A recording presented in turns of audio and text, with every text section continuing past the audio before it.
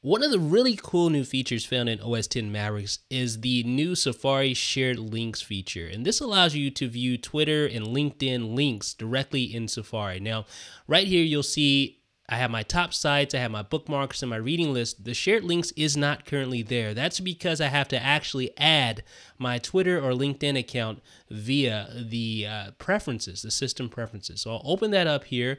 I'll click on the accounts section right there. Okay, now there's my internet accounts. I'll click on Twitter, and I can add my Twitter account just like this. Just type in the username and password.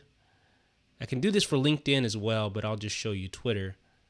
All right, and now you see where it has the various options.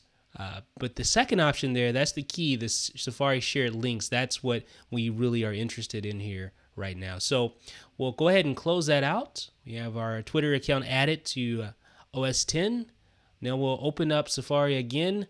And there you go. You see right there on the right-hand side, you see the shared links. And this contains all the links from your Twitter feed that have been shared with you. So any link that someone tweets out that you follow, you will find it here in this list. So you can actually scroll this list, click on any of the links. It'll actually load up the page for that link. So here's one from Ars Technica. I'll click that and it loads up the website. You see at the top, you have a little banner at the top that shows where it originated from. You can actually retweet by clicking here. You can retweet this link from the Ars Technica account, or any account for that matter, just by clicking the retweet button. Also, in the upper left-hand corner, you see a link right there to open up in a new tab to the Twitter timeline on the official Twitter site there. So really cool feature found in OS X Mavericks. Now, another nice thing about this is that you can actually search your Twitter links there, your shared links. So you just click here and you can search. So I'll type in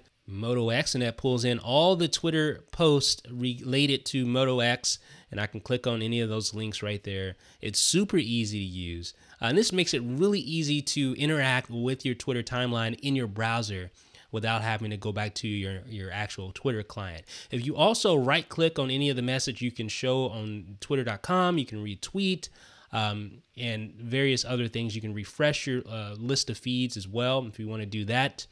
So as you see, Twitter, LinkedIn, they all integrate extremely well with Safari now on OS X Mavericks via the shared links section. So let me know what you guys think about Safari shared links in the comment section below. This is Jeff with iDownload Blog.